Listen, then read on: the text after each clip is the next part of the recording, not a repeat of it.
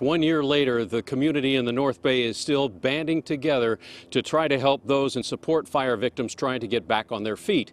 KPIX5 Sharon Chin on a unique fundraiser that combines caring along with creativity.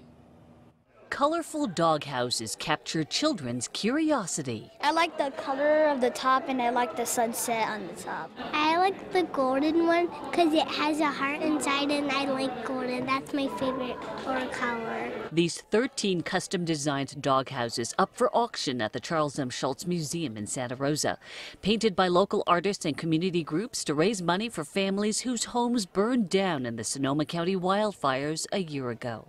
There's still a huge need. We know families, many families, have not even started the rebuilding process. We wanted to have something here that's a resource. Museum Education Director Jessica Ruskin says Snoopy's hangout became the perfect canvas for the fundraiser. It's something specific almost to Sonoma County because Charles Schultz lived here for so many years and was such a part of the community.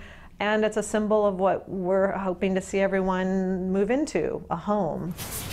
When the project began in June, artists developed their own designs. Peter Perez of the Sonoma County Art Museum honored the furry friends who died in the flames. Dogs, we're going to have dogs on the outside, skeleton dogs, all the dogs that have gone on to the doggy heaven. This one is called A Healing Home by Doubletree by Hilton, and it remembers the fact that the hotel provided shelter and food for the families displaced by the fires.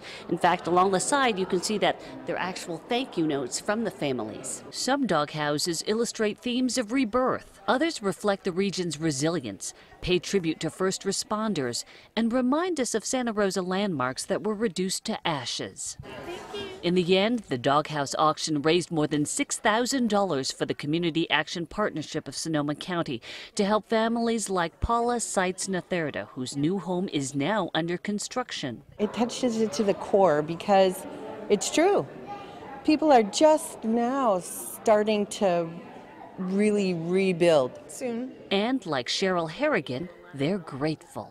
We're just now starting to build our house in Coffee Park, so it's taken a long time to get to this process. So the fact that people are still remembering that there's a need and it's coming directly to us is amazing. The fundraiser, an example of how the community, like a phoenix, rises together and remains Sonoma strong. In Santa Rosa, Sharon Chin, KPIX 5. The Schultz Museum posted this comic strip to Twitter today, remembering the fires a year ago. It was first published October 4th, '66, after a fire destroyed Schultz's studio in Sebastopol. It reads, "There you are, Snoopy. Your new house is all finished." Well, what do you think? It's beautiful. A poignant reminder that these events have happened before and communities do rebound tonight. Signs that this is a community rebounding. Life will fill this neighborhood once again, guys. Yeah. So inspiring. Let's hope so.